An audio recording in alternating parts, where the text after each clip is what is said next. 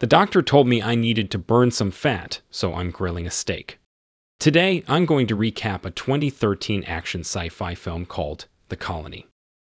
In the not-too-distant future, Earth's environment has deteriorated so badly that a new ice age has engulfed the world, forcing humans to live beneath the surface to stay alive. In one of the sparse surviving shelters, an alarm blares and shouts fill the air as two panic-stricken individuals dash down a corridor, fleeing from some menacing entity behind them. They arrive at an exit, but to their dismay, it's secured, and they are overtaken and slain by their pursuer.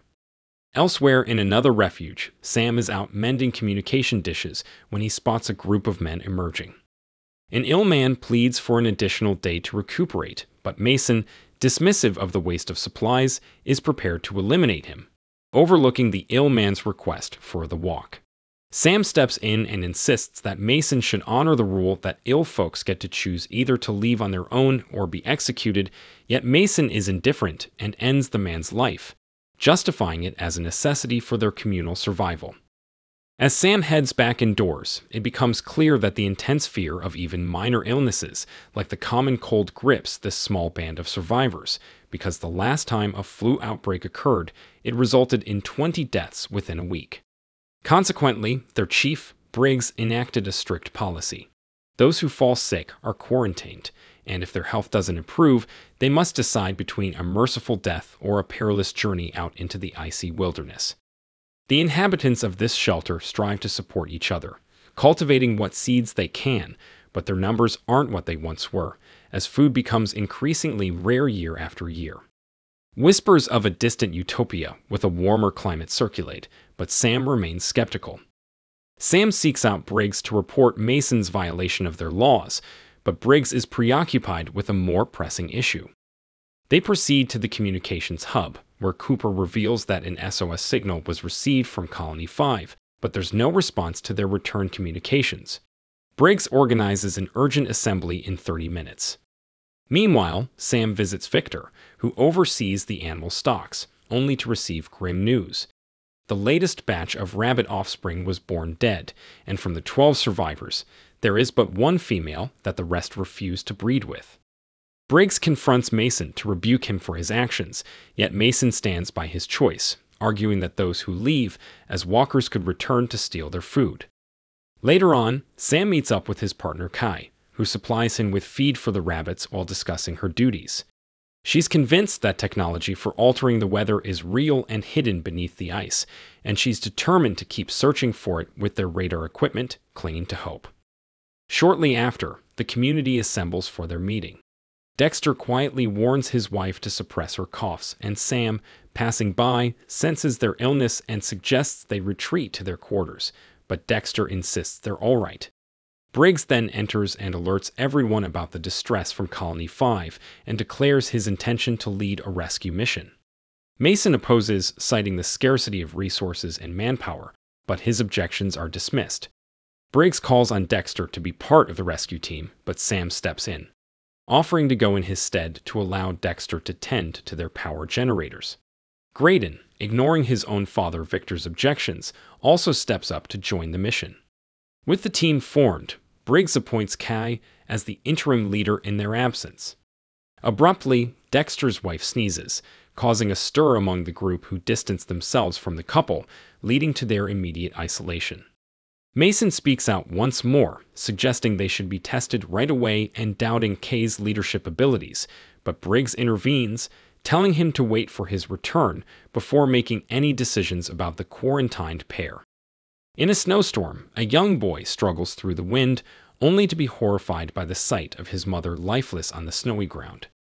This is revealed to be a bad dream of Sam's about his mother's demise, from which he is soothed by Kai, who reassures him that he wasn't to blame. The following day, the team embarks on their journey, braving the extensive walk through the biting cold, the relentless snow, and fierce winds. Traversing a deserted city, they come upon an ancient machine designed to control the weather, only to find it non-functional. Shortly after, they arrive at a bridge and make their way across with extreme caution, which proves to be difficult given the bridge's deterioration over time. They navigate around the holes, and Briggs nearly takes a tumble, when a section of the bridge collapses beneath him, but he manages to dodge the fall just in time. On the other side, they stumble upon a vehicle with a deceased individual lying next to it, a firearm in his grasp. Upon closer examination, they discover his family lifeless within the car and deduce that he ended their lives before turning the gun on himself. After a lengthy trek through the snow, the group discovers a downed helicopter and decides to use it as a shelter for the night. Graydon, who has never witnessed a helicopter or airplane in flight, is fascinated by the concept. Briggs gets in touch with their home base for an update, and Cooper tells him that Dexter and his wife's condition is deteriorating.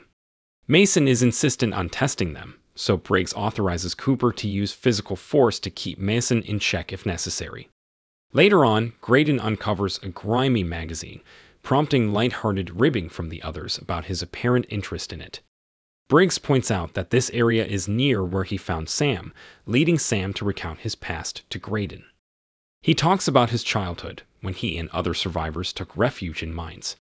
After exhausting their supplies and resorting to eating the animals, his father and some men went to the city for help but never returned. As their numbers dwindled, Sam attempted to lead his mother and sister to safety, but a snowstorm hit, scattering them, and he never saw them again. He would have perished if not for Briggs's timely rescue. The following day, as they arrive at Colony 5, the sight of blood outside the main entrance alarms them. Entering, they are hit by the stench of smoke. They descend the stairs and encounter more blood, indicating a violent event took place. This location is the same corridor from the story's opening. With the colony meant to house 50 people and no one in sight to greet them, the tension mounts. Handing Graydon a firearm as a precaution, they continue their search through blood-stained and wrecked corridors. Just as they're about to conclude that all the inhabitants are deceased, they're startled by a noise emanating from a locked room. Sam works the lock, and upon opening the door, they discover an individual collapsed on the floor. They approach him cautiously, only for the man named Leland to abruptly plead for compassion. The three reassure him of their peaceful intentions, and he requests the door be shut again before accepting their offer of food and water. Tracked for days, Leland is uncertain if any others survived. He recounts how days earlier, his group fixed their antenna and received a broadcast, which he now plays for them. The transmission shows a man in a snowless region, who claims his team has managed to reactivate a climate control device, thawing the frozen earth and revealing fertile land. They only lack seeds to proceed. Sadly, the message is cut short, leaving the destination partly unheard.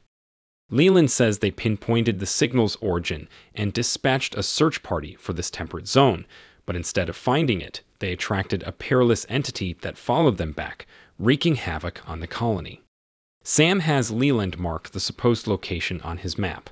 Briggs then suggests they should bring Leland back with them, but terror grips Leland at the thought of leaving his refuge, admitting he wasn't the source of the noise they had heard earlier. The group scavenges for useful items in the room, but they can't establish communication with their own base.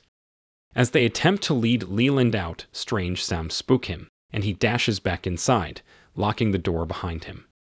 Left with no choice, the trio proceeds without him, only to be met with increasing clamor and shrieks as they delve deeper into the outpost.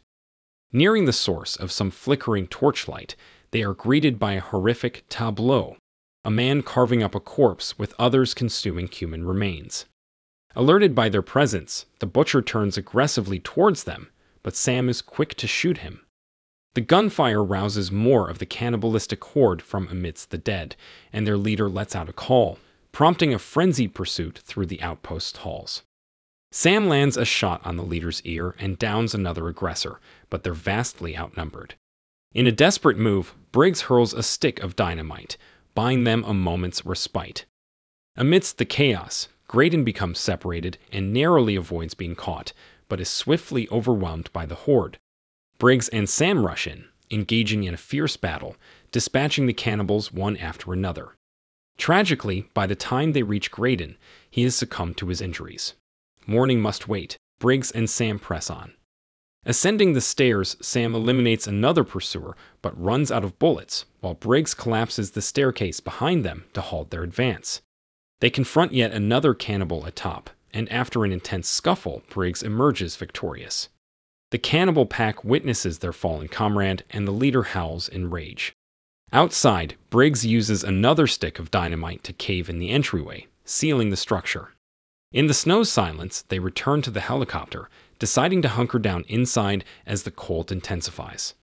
Conversation turns to the desperate acts of the cannibals. Briggs reflects on his military past, recalling the brutality that emerged when resources dwindled and armed individuals seized control, leading to harsh decisions about life and death. Mason, once part of his unit, left with Briggs to seek a place free from such horrors. By dawn, they realize the cannibals are tracking them, approaching perilously close. Fearing the safety of their own colony, Sam panics, but Briggs assures him of a countermeasure. They dash across the bridge, making a daring leap to speed their escape. Strategically, they set dynamite by the bridge's breach, taking cover behind fragmented signage. The wind, however, extinguishes the fuse. Sam offers to reignite it, but Briggs insists on taking the risk. Battling the gusts to light the fuse, Briggs struggles as cannibals begin to leap across the gap, some plummeting to their doom. Briggs, having ignited the fuse, deliberately draws the cannibals closer. The resulting explosion claims his life and destroys the bridge's center, making it impassable. On the other side, the leader and a few cannibals survive, glaring at Sam, who quickly resumes his escape. Back at the outpost, Mason drags Dexter and his wife outside against their pleas. Mason eliminates the wife, but when he aims for Dexter, Kai intervenes, threatening Mason to halt. During a heated debate about leadership, Sam's cries for help distract them, allowing Dexter to flee. Kai moves to aid Sam, who collapses from the cold, only to be knocked unconscious by Mason. Hours later, Sam regains consciousness inside the outpost and sadly informs Viktor of his son's fate.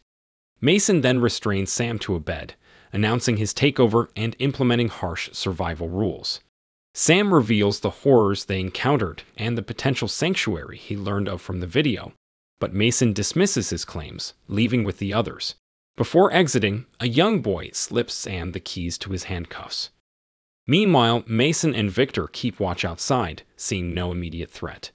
Despite this, Viktor suggests they stay vigilant, considering Sam's warning. They opt to use security cameras for broader surveillance, but are interrupted by news of Sam's escape. Sam, having found and freed Kai, uses her computer to validate the existence of a thawed area on the radar. The pair prepare to share their discovery, packing seeds, but are confronted by Mason and his men, who assert their authority.